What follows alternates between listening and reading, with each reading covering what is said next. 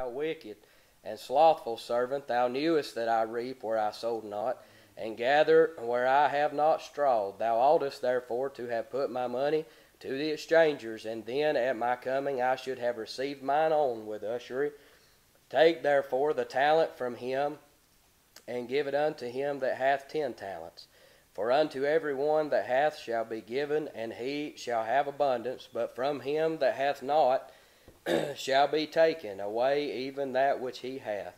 And cast ye the unprofitable servant into outer darkness. There shall be weeping and gnashing of teeth. And that's all we feel like reading this morning. I know this morning that's real familiar scripture this morning. Just about, like we said, everybody could quote it and knows it by heart of the men with the talents. And I don't know this morning. I really don't. I just want to try our best to get into the hands of the Lord. And like I said, I don't even know if our voice or anything like that will hold out this morning, but we're just going to try our best to mind the Lord and trust that He'll come by this morning. And like we said, if we can't get out of the way this morning, then we'll sit down and let these other brethren come on, because it's needful in the day and time that we live this morning that the gospel go out and be preached. I believe that this morning. Whether so many today say, well, this is to preaching to the lost, or this is preaching to the church. I've really just tried to get away from that, Brother Jerry. It's all the gospel of Jesus Christ this morning. It really is. And whatever the Lord sends, it can help each and every one here, from them that's lost and undone to them that is broken-hearted and downtrodden, to the very one that's backslidden and maybe just need to move up just a little bit closer. I don't know this morning, but we'll give it everything we got. But our best is filthy rags before you and the Lord this morning. It really is today. But you pray for us and help us just for just a minute. Y'all know me, and I'll try my very best just to get out of the way and do that the Lord would have us to do. But maybe if the Lord had just put a bit of a thought upon our heart, and it's all we got, Brother Jerry. I don't know. You might should just went another way. I don't know this morning, but it's all that's on our heart would simply be real simple. It's just a profitable servant, and that's what's on my heart this morning. And the Lord has really dealt with us on it this week, and it might just be for me this morning. There's a whole lot of times I don't just feel real profitable, Brother Daniel, in my service of the Lord. But I'll say this morning: the most profitable thing that I've ever done is bowed on my knees and been saved by the Lord's grace and made a choice to follow Jesus this morning, for He's never let me down. He's always been right there for me. When you're right down, I don't know, may just testify for just a minute when you're in the wee hours of the morning and you think that nobody sees what's going on, and nobody cares and sees my tears and affliction. My friend, today, let me assure you that God in heaven, the Most High, sees and cares for His children this morning. Thank you, Lord. You hear me today. A profitable servant. I read in your hearing the men, the good servant that sinned, and he left his goods with them, and he said, I give 1 5 and 1 2 and 1 1. You hear me today? I like what he said. You pray. We're going to try this morning. I like what he said. He said he gave every man according to his several ability. I'm glad today when the Lord gives you a job, it ain't no more than what you can do this morning through His help. You listen, to me today. Oh, there's so many in the world today. It's sitting right here in the church house today. They become unprofitable unto the Lord.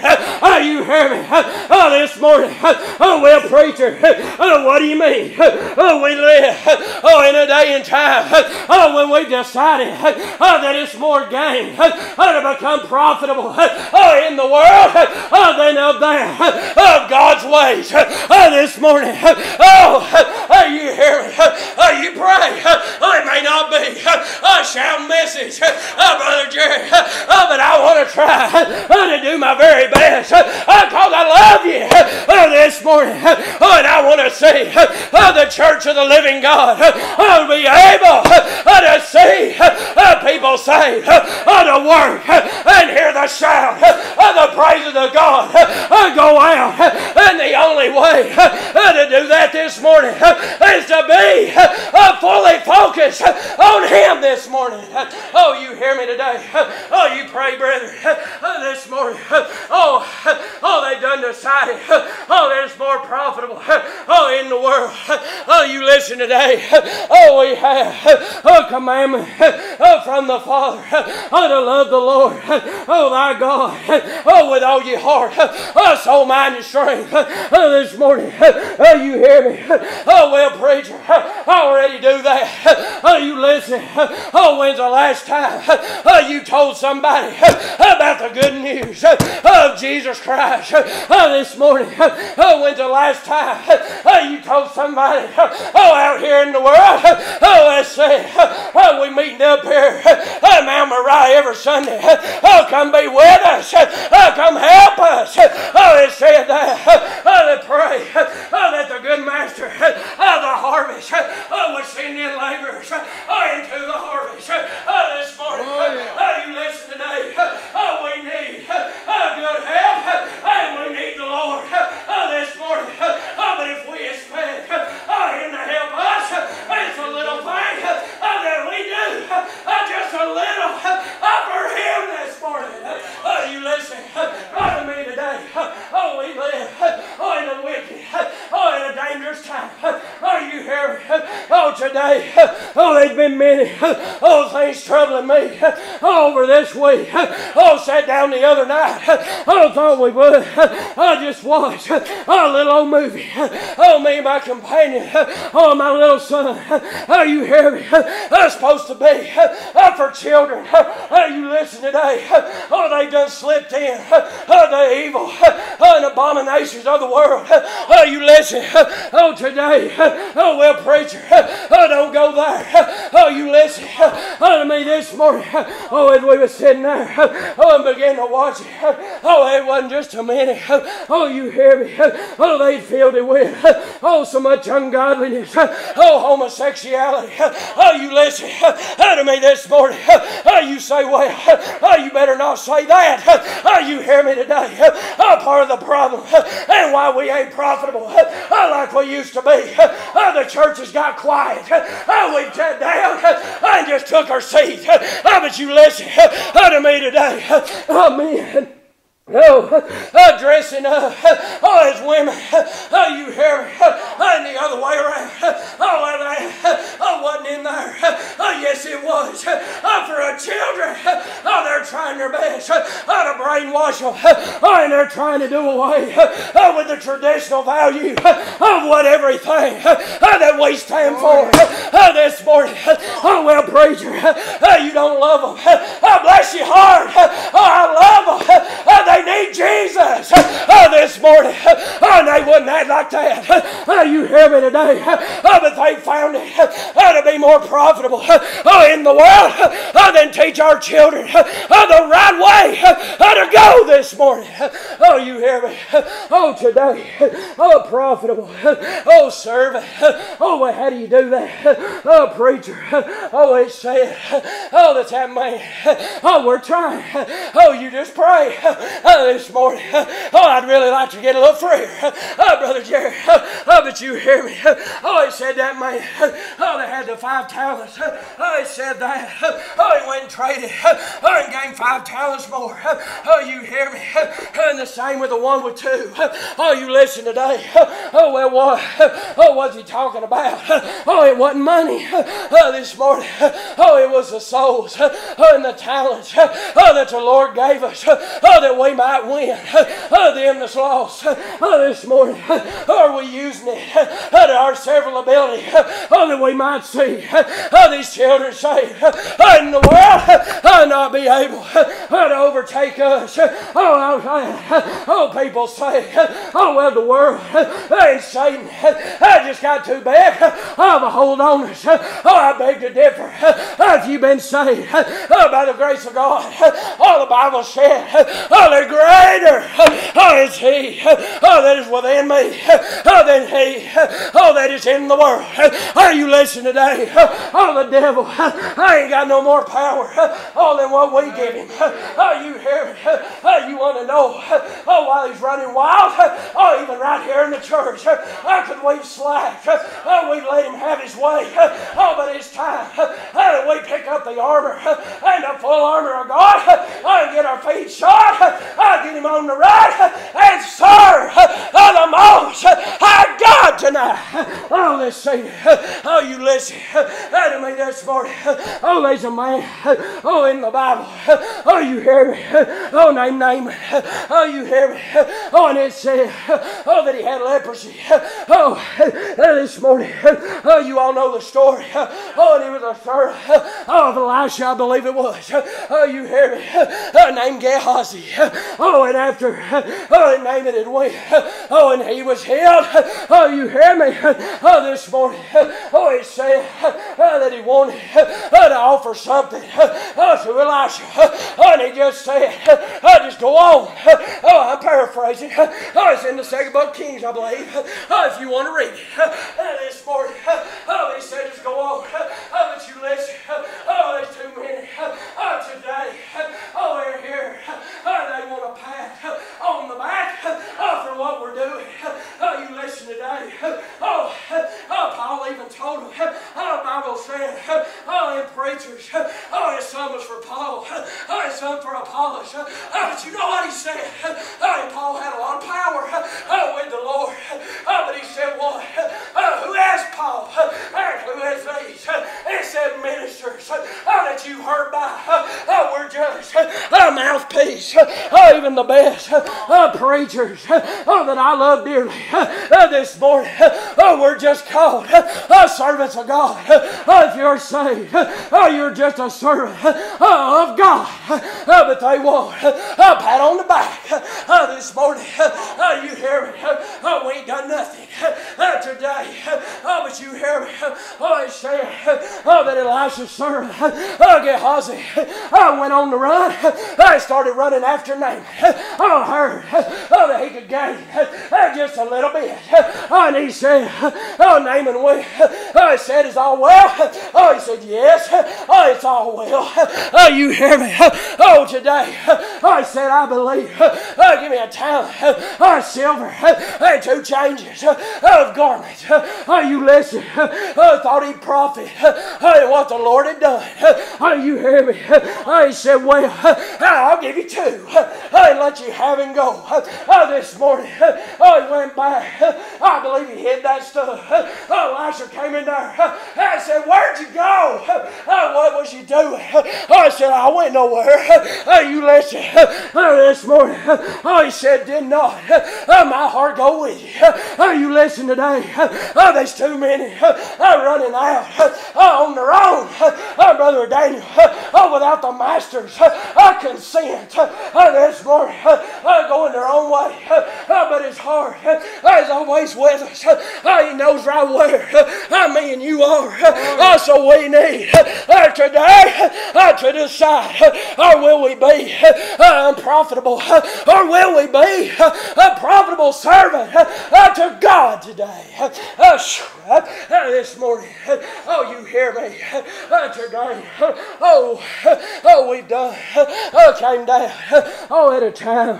Let me back up just a little. I like what he told him. And I began to think about all the things going on in the world. You hear me? Suicide rates are as high as they've ever been. Murders as high as they've ever been. Homosexuality. You listen this morning. The high it's ever been. Divorces. All these things. You hear me? I ain't talking about things. I know things happen. But you listen. It's in the Word of God. I can't change it. Brother Jerry. Whether people like it or not, the Word of God is sharper than any two-edged sword. It ain't going to change for me. It ain't going to change for you. You hear me? God didn't set everything up like this. He meant for us to love Him and follow Him. But Elisha told Gehazi, is this a time to be gathering all this in? You listen. We want all these things. We want fine cars. We want fine houses. Ain't nothing wrong with that if the Lord lets us have it. But you listen. We want a lot of things. This dead weight. That we don't need. This morning. Well, preacher. I just don't like that. I don't like it much either. But it's the truth. This morning. I'm telling you. Because I love you. We need all the help and power that we can get. You hear me? Is it really? When you look around at all the trouble, all the sin, not just in the world, but right here in the church. Is it a time to slack up and want all these things? Or is it a time to get the trumpet sounded that we might sound the battle cry and get a few more ready to meet the Lord this morning? There's a king over there in the Old Testament named Josiah. You hear me? The Bible said that he began to reign when he was 8 years old. But even then, he could see the wickedness and abomination. Children of Israel had done went another way. But you hear me? It said that in his 18th year of reigning, this morning, you hear me? I don't know. Brother Jeremiah should have went away this morning. But you hear me? Today, in his 18th year. This morning of his reign. He said that he sent his servant to go and begin the work on the house of the Lord. You hear me today? It's time that his children, well, good, like Nehemiah, when I turn to the walls, we need to open our eyes and see that the walls ain't as strong as they once was. You listen.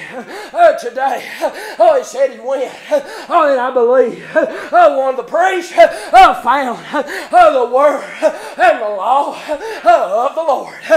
You listen, stowed away and hid up. Who's that sound like? We done swept it under. Went with the things that sound good and left out a lot of other. This morning, it said that they brought the word of the Lord to Josiah. It said they began to read it before him. And as they did, it went right. I believe to his heart. And it said that he rent his clothes. And this morning, where has this been? You hear me? Today, we wonder why people ain't getting no help. We ain't showing them the right way to go. Oh, you listen. Oh, this morning. Oh, there's a lot of times. Oh, when the Word of God, oh, hits me. Oh, I got to wrench these old clothes and say, oh, amen. Oh, Lord, oh, you was right. Oh, let me do away with some of this. Oh, you hear me? Oh, today, oh, instead of that, oh, Josiah, oh, went down there, oh, and he sinned, oh, and he said, oh, you go down there and inquire of the prophetess for me, oh, what we need to do. Oh, you listen, oh, for we, oh, our fathers, oh, they ain't kept this word, oh, and they shoved it away. Oh, you hear me today? Oh, you may say, well, oh, I wasn't raised, oh, in church all the time. Oh, you hear me today? Oh, this is new to me. Oh, well, oh, you hear me? I might have been here your whole life, but the things that you see now are not exactly the way it was set up. You listen today. Oh, this morning. They went. Oh, and they said, our fathers hadn't done these things. Oh, you listen. Oh, there's a lot of our members, Brother Jerry, strong in the way. Oh, well, older ones. Oh, you hear me? Us don't went another way. Oh, you hear me? Oh, well, you're young. Oh, you don't need to be saying that. Oh, you hear me? Oh, it may be very bold. But you listen. Oh, you may fool me on a lot of things. But you will not fool me on the Spirit and power of God. This morning, for His judge, as real today, brother, as it's ever been. You won't pray. Power with the Lord. Get it as well. Work for it and see what will happen this morning. You want to be a profitable servant this morning. Let's cast away every sin and weight it does so easily beset us. Let's get in the will of God. There's too many nowadays. They don't want the will of God. You hear me? Sometimes I don't either, brother, today. It's scary to submit and fall in the hands of a living God. But you hear me? If we'll just let Him take over, let the Spirit guide our steps, we will see a great revival in the churches, a great difference, and we'll be profitable to the Lord and be able to say, here am I, when He returns. Woo! When He returns. I want to be found working for Him. Lord, where are we going to be found when that sky rolls back as the scroll? What are we going to be found doing? The will of our Master? Or profiting unto the world? The Bible said in one place, said Jesus and them was on their way and went to Jerusalem. For the Passover was at hand. Said as he entered in, went to the temple, there was them that sold doves, sheep, all these things. Well, what was they doing? They was selling and profiting off the sacrifices of the Most High God. Profiting to them that were poor, needy, and couldn't afford when they should have been handing it out. Their hearts was far from God. Their lips, they worshipped Him, but they was far from Him. Said Jesus went in, looked around, made them a scourge of cords, flipped the tables over and chased them out. Turned over the money. Said, don't turn my Father's house into a den of thieves and robbers. How many churches today is profiting off the Word of God? We'll buy stickers. We'll buy shirts. Sorry, Brother Jerry, I don't know. I ain't going to take it back, though. stickers, shirts, all these things say, I love Jesus. These people profiting off our Lord. The free gift that He gives. You say, well, preachers, there's something wrong with that? No. Not in wearing it. But if we've got to have a sign that says, I love Jesus, and it ain't shown in your life, if the gospel be hid to them that are lost, if the gospel be hid, it is hid to them that are lost. If they can't see a difference in us, if we're not profiting to the Lord, turning over more than what He's give us, we're not doing our jobs. I know I'm talking. I'm done, Brother Jerry. We say, well, preacher, that's your job. To an extent it is, Brother Jerry. Our job is preach the gospel. Preach the word, the good tidings of good news. But it didn't mean everybody else just sat around. You say, was that Bible? I believe it's over in the book of Ephesians. Said He gives some prophets. I believe evangelists. I may be wording it wrong. If you want to read it, you correct me later. Prophets, evangelists, teachers, all these things. For the edifying of the church, the saints. A lot of our job, Brother Daniel, that's bothered me before. Is this really the way we need to be? Should I be out there on the street corner? If the Lord told me to, I'd have to, I guess. But our job's for the church.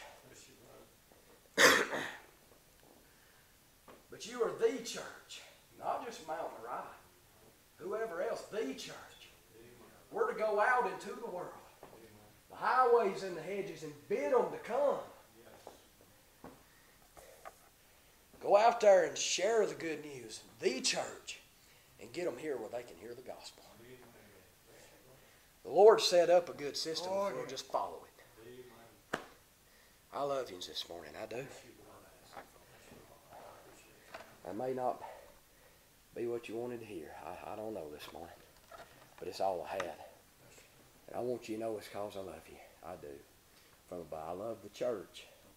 I want people to have the best. And that's the best they can have, I've done said, is the Spirit of God. There's still power in the church. But we've got to do what it takes to be profitable in it.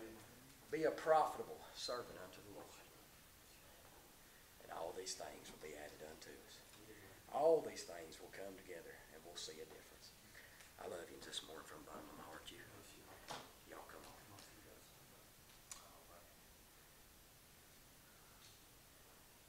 I'm not going to follow that by preaching.